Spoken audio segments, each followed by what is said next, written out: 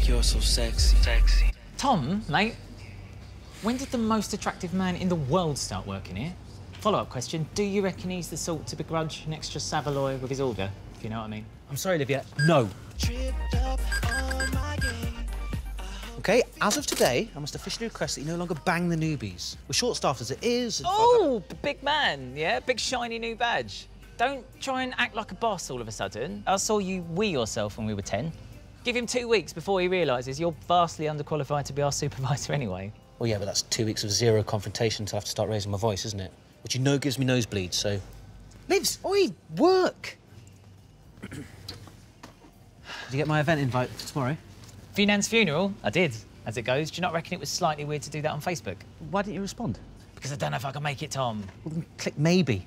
Well, you've embarrassed yourself there, mate, so don't give you that option anymore, right? It's either yes, no, or interested. And I'm not being funny, that sounds like a slightly inappropriate response to a funeral invitation, didn't it? She died in the bath, you say? I'm interested, tell me more. Well, first of all, you're not invited to the funeral, you're invited to the wake. Don't want you bursting into flames in the church. Secondly, the wake's back at mine, so, you know, wants to stop you popping in and have a little bit of sad quiche. Right. Don't be weird, but your dog does not respect my transgender situation. Liv, he jumps up on everyone, I've told you That this. is a lie. Tom, he jumps up on boys, yeah? He tries to get his leg over with the ladies. I walk in, it's mano a mano as far as he's concerned. He's on me like a furry scrum half. Hey, are you seriously telling me my dog is conscientiously objecting to your life choice? I'm saying you've got yourself a Daily Mail dog, yeah. Look, I told you, all you've got to do is just pin him down and assert who the alpha is, like that. Alpha, my anus. You look like somebody pulled Macaulay Culkin out of a skip. Look, please, just come for about an hour. I'll come over again once you've taught your pets it's 2019. Just admit it. The reason you don't like funerals is because despite looking like a cadaver, you don't like not being the centre of attention. Oh, he's on the move. Livs.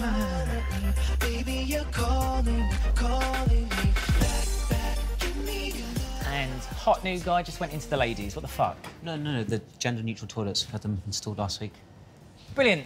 What else are they going to take away from me? If I'd wanted to shit next to a man, I would have kept my big transgender mouth shut. Whose idea were they? That'd be bloody Vivian and beefy Linda. Yeah. Passive-aggressive twat flaps. They would rather go carte blanche on the bog situation and make everyone use the same toilet than share the ladies with me and have to admit that I'm a woman. What do they think I'm going to do in there? Spray everywhere like a cat and claim it for the transgender community?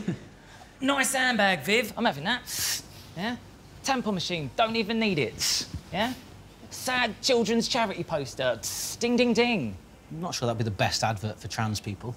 You pissing all over the faces of sad children. You know what? Fuck it. I'm not using them. I refuse to use. So, to clarify, you're person-cotting the new gender-neutral bathrooms? Yeah. I mean, what would you prefer, a plaque with your name on it above your own golden private shitter? Is that too much to ask?